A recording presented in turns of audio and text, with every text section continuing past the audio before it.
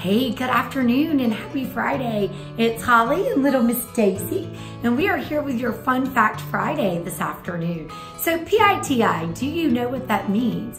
We find that a lot of our clients have no idea what those letters mean. So PITI is principal, interest, taxes, and insurance. So a lot of times when people are doing home searches online and they're looking at payments, they don't realize that they're only looking at the principal and interest. But of course, in those projected payments, you're also going to have to pay your property taxes and your insurance. So just wanted to make sure that everybody realizes when you have a mortgage, you have your PITI, which again is your principal and interest based on your interest rate and your loan amount over the selected term.